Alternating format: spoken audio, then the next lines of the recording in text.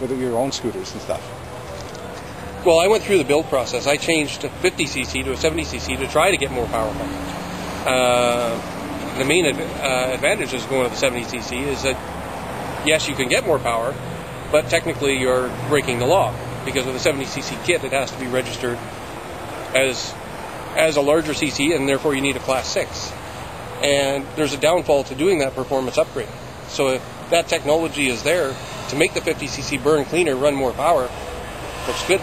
Hi, I'm Robert. I'm Mark. Hi, Mark. What do you think of the two-strokes? I like the two-strokes. They're easy to ride. No maintenance, as most people think there is. Sure. I like them.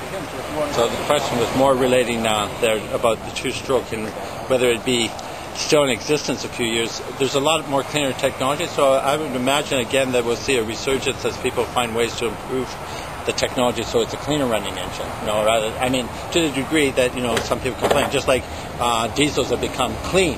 Volkswagen's got a very good clean diesel now in one of their vehicles, and it's environmentally friendly.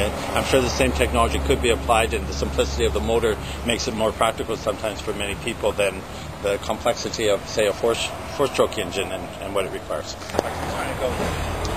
I don't have a familiar, doesn't it? Yeah. This was, your first choice. This one would have been a better first choice when you were. But I'm keen out of the game. Yeah, we are too, actually. Yeah. Put all the election stuff in there. That is cool. Well, I want to get a sidecar for mine. Some of them are heated, I think. It looks like it's got the electric.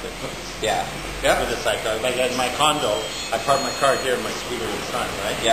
I have no place to Tilt it up on too. And pretty well the sidecar, you just don't take it on and off at whim. Have you ever driven one? No. The Hack? Oh, they're brutal. You put it on. Absolutely, so, but I'm bad with names. L. I got the Prima that's all custom.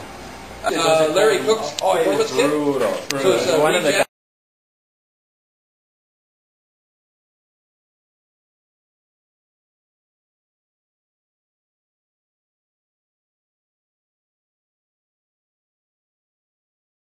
I do not speak Japanese.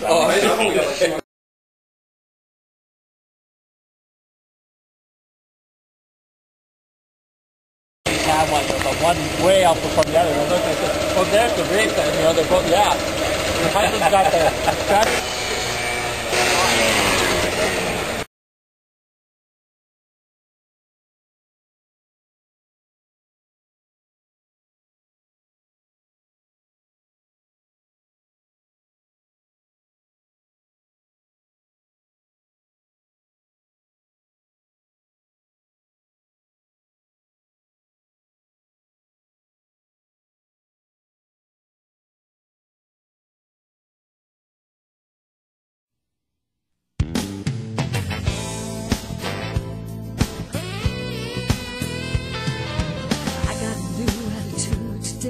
Ain't nothing gonna bring me down, no way. Nothing anyone can say is gonna bring me down, no, no, no.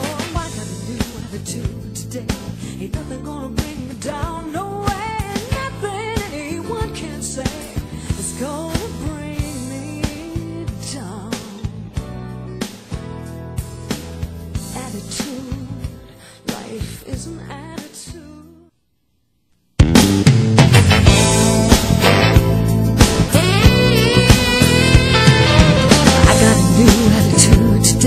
Ain't nothing gonna bring me down, no way. Nothing anyone can say is gonna bring me down, no, no, no.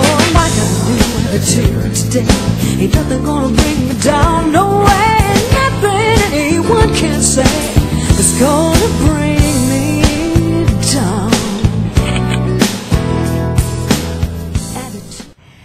The idea of fuel-efficient transportation appeals to an awful lot of people. So when gas prices hit $1.50 last year, sales of motor scooters soared. But scooters can be slow, smelly, and dirty. At least they were before the gadgeteers got their hands on them where we live.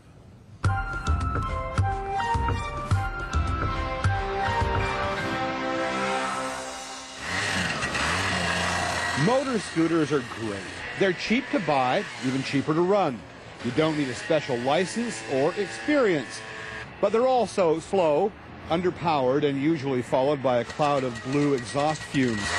Clearly, there is room for improvement here. I've had 60-odd motorcycles and 100 cars, so I'm a transport guy. And he's a member of the Vancouver Gadgeteers Inventors Club, making James Woodman the perfect guy to hot rod a motor scooter.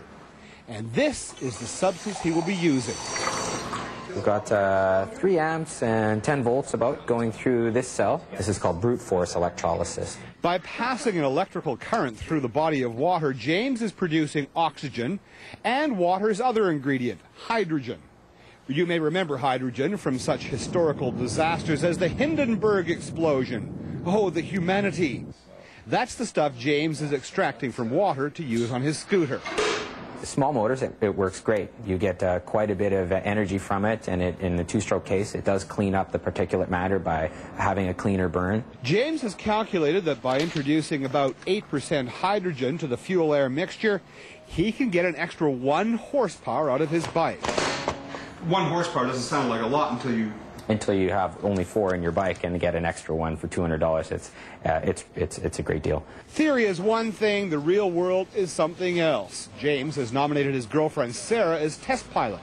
After all, it is her scooter. More power, the better. You can see why these two get along. First of all, a baseline to see what the scooter can do with the hydrogen system turned off. 9.57. And now with the secret weapon engaged. Wow. 8.8.